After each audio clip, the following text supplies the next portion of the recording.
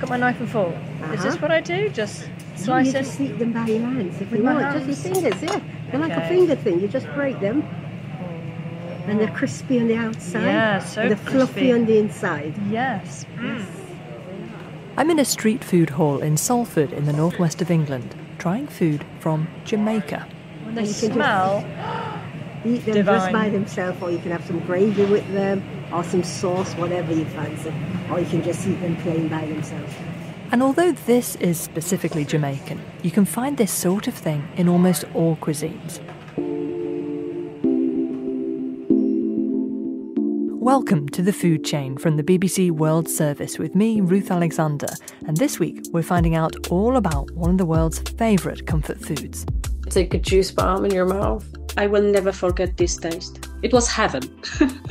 It fills the tummy and it takes you almost a whole day before you feel hunger again.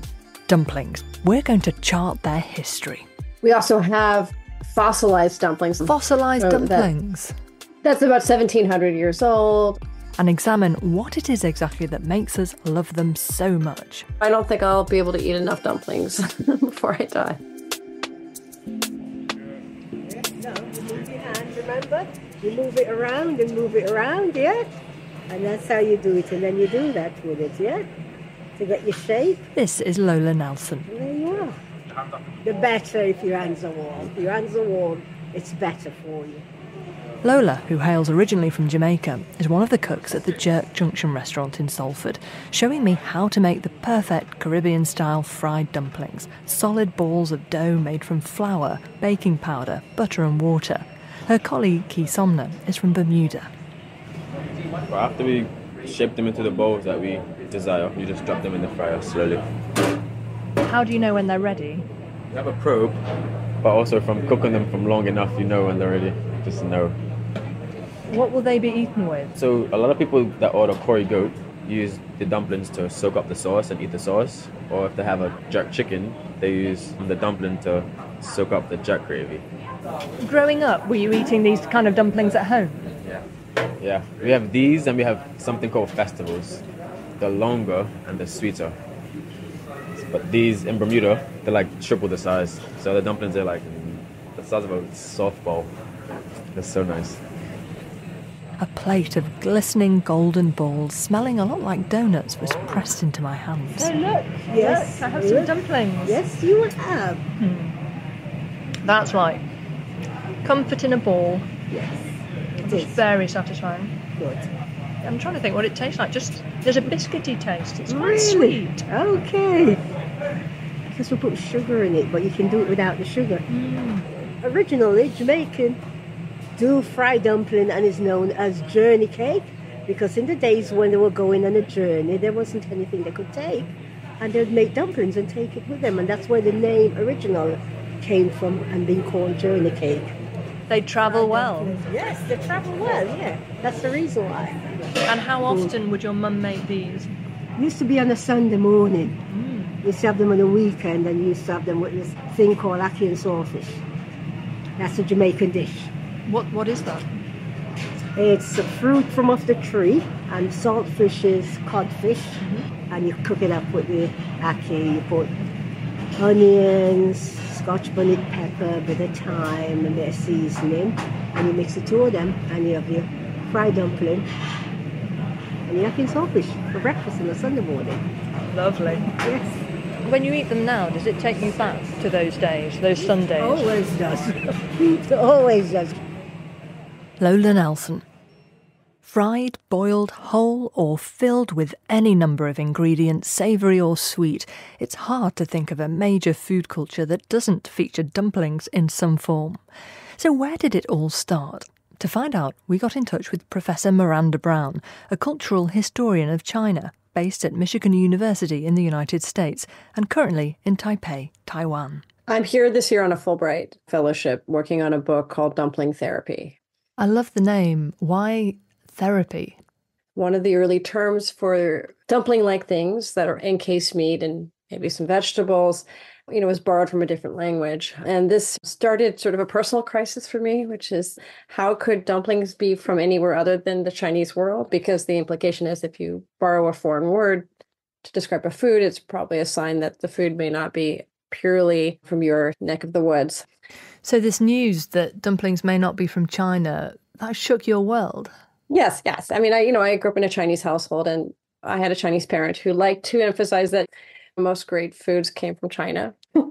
It's a natural thing to hold on to. Dumplings in China are, I think, spectacular. I'm not going to say that they're the best in the world because that won't please everybody. But I think that you'd be hard-pressed to find a group of people who do dumplings so well. Okay, so let's define our terms. What is a dumpling? Depending on where you are in the world, dumpling could mean something like a dough ball that people in Northern Europe consume that's maybe made with wheat or some other kind of starchy flour. But, when we think about Chinese dumplings or dumplings like gyoza in Japan or Turkish manti, we're thinking about typically a wheat wrapper that encases meat and vegetables, and it can either be boiled or steamed or even pan-fried, sometimes deep-fried. But the idea is that we're dealing with encased dough pockets.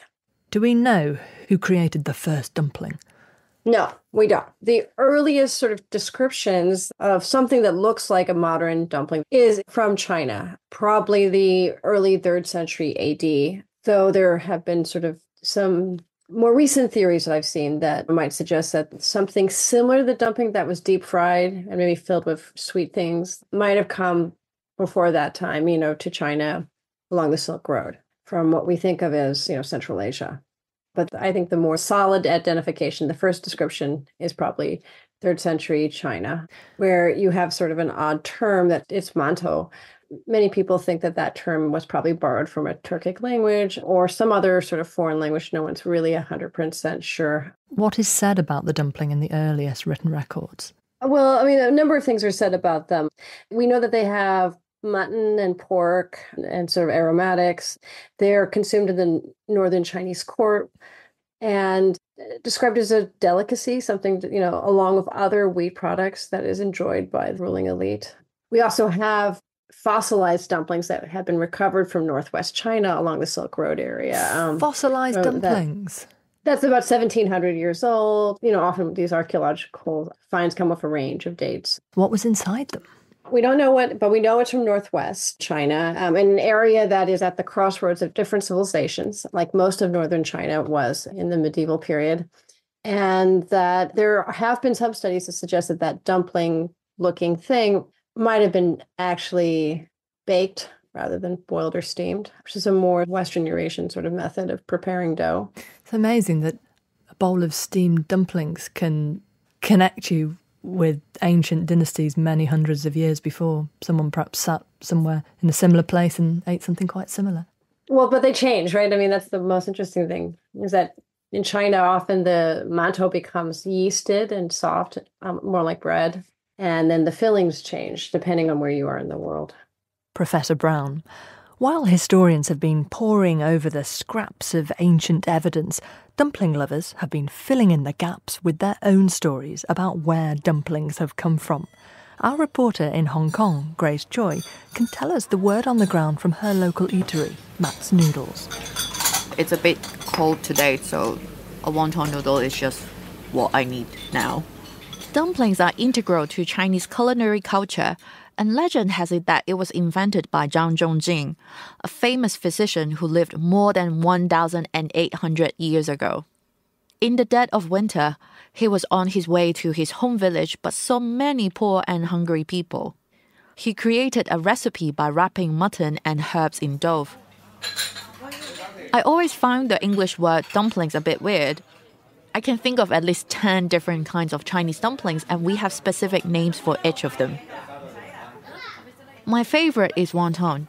I grew up eating the Hong Kong-style wonton, which is made of ground pork and shrimp. It is eaten with noodles in broth. My grandmother used to sell raw wontons as a hawker to make some extra cash for the family. My grandparents, along with my mom and her siblings, settled in Hong Kong from mainland China in the 1980s. It was very tough for them to make it here. Whenever I visited my grandmother on the weekend, she would be selling wontons at the shopping area of a very old building near her home. It was just her sitting on a stool and trying to sell wontons. My grandma did not teach me how to make wontons, but my sister and I tried to play around when she was making it. I'm too clumsy to learn how to make it, so I still don't know how now. I'm going to find out more about this iconic food in Hong Kong. Sitting beside me is Jeremy Lee, one of the co-owners. I would like to know the secret of a good wonton. Could you tell us how wontons are made? The fillings, we have fresh prawns. We also have our own seasoning and also grounded flat fish. So these are the key ingredients of our wonton fillings. The wrapping should be really thin. When you choose your ingredients, it has to be fresh and top grade. These are the basics that we think it's really important. All of our noodles and our wrappings is actually made by ourselves in our own kitchen. For other kinds of dumplings like gyoza, the skins, it's a lot thicker. Yeah, so I think this is also one of the key differences between the northern part of China's dumpling and Hong Kong wonton. It's actually more white. Most of the wonton joints in Hong Kong, they use shrimp in it, but they usually mix with pork. Wonton is my comfort food, and I always get wonton noodles as my first meal after a long time away from home. I found someone who feels exactly the same about wonton at Max Noodles. I had been having wonton noodles since I was a kid in Hong Kong. It's been more than 60 years. I migrated to US 30 years ago, and I miss wonton noodle because the wonton noodle there is in no comparison to those in Hong Kong. It's all about the taste, the quality of the noodles, the soup, so it makes a big difference. But the price is much higher in the US. Wonton is a quintessential food in Hong Kong, but can we keep the tradition alive? Probably 10 years back, our customers are usually more the older generation because this delicacy seems to belong to their generation. I feel like there's a comeback for wonton noodles. These few years, there are actually a lot more younger people coming to our shops and enjoy wonton noodles, and they like it and they return. Jeremy Lee talking to the BBC's Grace Choi in Hong Kong. We know the Chinese were some of the earliest eaters of dumplings, but how did they spread to other parts of the world? Miranda Brown picks up the story. It spreads in part because wherever it was created, it was happening in a place that we could think of as a contact zone or at the crossroads of different civilizations. When you have trade routes, things move, diseases, foods. And I think that was one way that the dumpling probably spread out from this amorphous space somewhere in northern or northwestern China, I would guess. How did it come to be called a dumpling? So this is a question, right? It was one of a number of translations for this food. I've seen early turn of the century menus that give us a sense of, the translation of Chinese food into the United States. And they're called Chinese ravioli. Mm. And so that's points to people sort of using a known food to describe a less familiar food. I think, the reason why we think of the classic Chinese dumpling as a dumpling in English is because when the dumpling arrived in the United States, it was compared to other soupy foods that are made with flour, the German soup dumpling. Professor Brown. One way or another, the dumpling journeyed through Central Asia, the Middle East and across Africa, where in parts today it's a favourite way of adding carbohydrates to a dish and soaking up sauce and juices. Kafui Adja, who owns an in-flight food business, Akosombo Catering, has been telling me about Ghana's most popular dumplings, Kenkey. I love Kenkey. In fact, I had Kenkey this afternoon. You've had some this afternoon? Yes. Oh, lovely. And it hits the spot? Absolutely. And it's a Ghanaian. The Ghanaian is one of the tribes in Ghana. And Kenkey is their staple food, even though it's eaten across the whole country. How are Kenkey made? Okay, so Kenkey is made from corn. So you have to ferment the corn by soaking the corn in water for a couple of days. Then you get to send the corn to the mill. You mill it, you bring it back home, and then you add water to it to achieve a certain consistency. Now, you ferment that for a day, and then you can make something like a paste sort of. So when you cook the dough on fire for some time, let's say 10, 15 minutes, you take it down and then mix it with the fresh dough that you already have set aside. So you mix that to achieve a certain texture and consistency. Then you mold that into balls. Now, the thing about kenkey is that it's only cooked in husk, corn husk, and now cook on fire. The water shouldn't be too much on the kenkey, otherwise it will make it into a porridge. So that steam is what cooks the kenkey, and it cooks it over a period of time, say about 40 minutes, 40 to 1 hour, your kenkey is ready. Gosh, after days of effort. Yes. You don't just get up and go to the kitchen to make kenkey like how we can cook rice. No, kenkey is a process. Would you say there's quite an art to it? It is, but we love it. How is it then eaten? Now, we have to eat kenkey with what we call shito, chili sauce, okay? But we also have the black sauce. It's like with shrimps, fish, and all sort of proteins in it.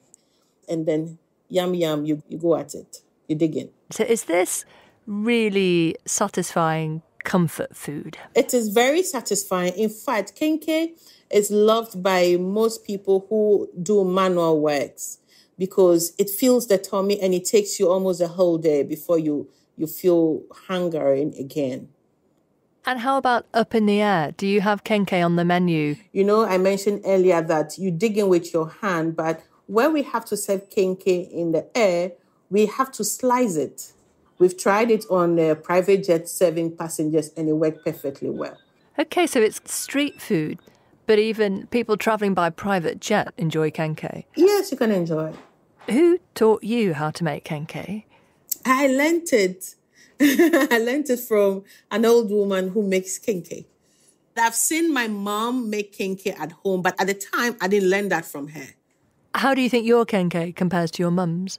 I think my own is better. Kafui Atja in Ghana. There's a huge difference between these hefty corn balls and the dainty parcels of meat and fish Grace talked about in Hong Kong. And in Poland, the two styles kind of come together in a dumpling that our next guest regards as the country's national dish. Ja bym chciała zamówić pierogi, ten mix. This is Anita Stanisławska, a city tour guide ordering a plate of pierogi in a cafe in Krakow. And I understand that your tours include dumplings. Of course. We do also the cooking classes with dumplings. So we know everything about dumplings. And of course, we know everything about dumplings because we are Polish. Oh, right. So to be Polish is to know about dumplings. So why? Why are dumplings so loved by the Poles? Well, we are very practical people. And it is also from the history. Dumplings for us is quick, easy, available food. You can buy dumplings everywhere right now, and you may bring them home and just boil, and that's it. It's easy to prepare, and it is delicious, healthy food. Tell me about the most quintessential Polish dumpling. Pierogis.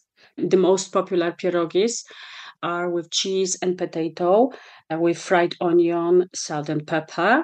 We called them before Russians, but right now, because of the political reasons, we don't want to. And we say just with cheese and potatoes. The second version is sauerkraut and mushrooms. And the third, very, very traditional way of preparing pierogi are with meat, of course. What do they look like and how are they prepared? It looks like a small pocket. It depends where are made. The pockets are smaller or bigger. The secret of the best pierogis is dough. And another secret, the dough has to be rolled out thinly, but not too thin. This is very, very important. And when you put to this salted water, if the dough is not too thin or too thin, the pierogis can tear during the cooking. And what do you remember about the pierogis your mum was making when you were a child? Do you have fond memories? I have. Every summer, when I was a little girl, we stayed in a small village in the mountains. There was a lady there. She made such a wonderful pierogis with the blueberries and the sweet cream. So I will never forget this taste. Believe me, it was heaven. Do you know the history of how pierogis came to be eaten in Poland? Of course, this is like a Bible for us. I remember from history that 12th century Mongols attacked Europe. They invaded Europe. And they went farther and farther to the west. They stopped in Kiev in 1240. And 1 year later, 1241, they were already in Poland.